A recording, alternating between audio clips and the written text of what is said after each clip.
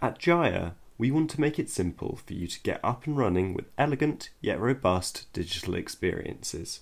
That's why we've made it really easy to craft and deploy different web templates across your platform. In this tutorial, we're going to show you how to transform static HTML code into a fully fledged Jahia template. Let's get started. I'm currently sitting on a free HTML templating site with some easily accessible web page source code. First things first, I'm going to open the index.html file and have a look at the page structure.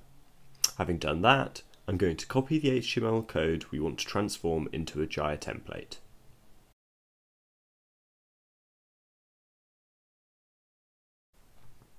As you can see, it's plain old HTML.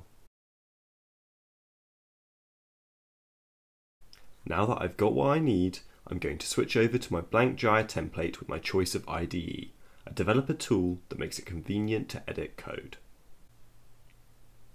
Jahia templates are structured as Apache Maven projects, similar to most Java projects if you look at the file structure here. I'm going to replace the template.jsp file, which can be found in the HTML resources folder of our template project, with the HTML code from our free template. It's going to break all the links, but let's still take a look at it without any CSS. Switching across to my Jahia instance. As you can see, this page is pretty bare bones. To rectify this, we're going to modify the code so that the Jahia platform provides the assets required to make the page come alive. Jahia has a syntax called url.currentModule, which tells the web project where our desired assets are stored. We're going to use the search and replace feature of our IDE to feed our HTML file the paths for all the images, JavaScripts, and CSS using this syntax. In production, you'd spend more time perfecting everything, but in this tutorial, 5 minutes is plenty, so we're going to bulk replace these references. CSS code can also reference CSS and JavaScript URLs, so we're going to have to ensure the path of the static assets are also correct.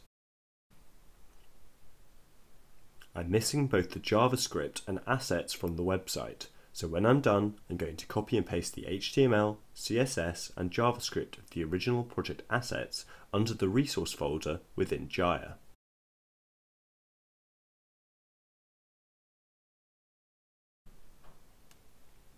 My IDE is going to take a few seconds to process everything and scan for dependencies.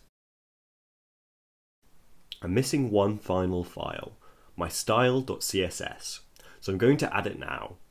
It's a specific file that contains the JavaScript and image references. I'm going to modify the path here too.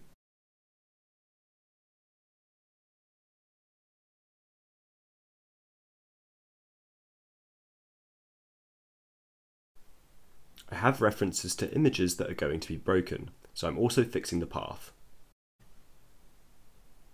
Now that I've done that, I'm going to rebuild my module for deployment by running the same command as before, maven clean install. This provides my changes to Jahia.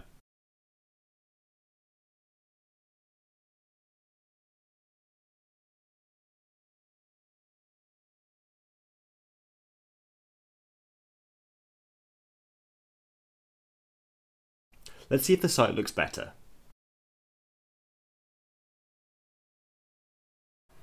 I'd say it's looking a lot better. In just a few short minutes, we've taken a pre-existing HTML template and replicated it on the Jahia platform. We're not done yet though. This template is still referencing quite a lot of static content.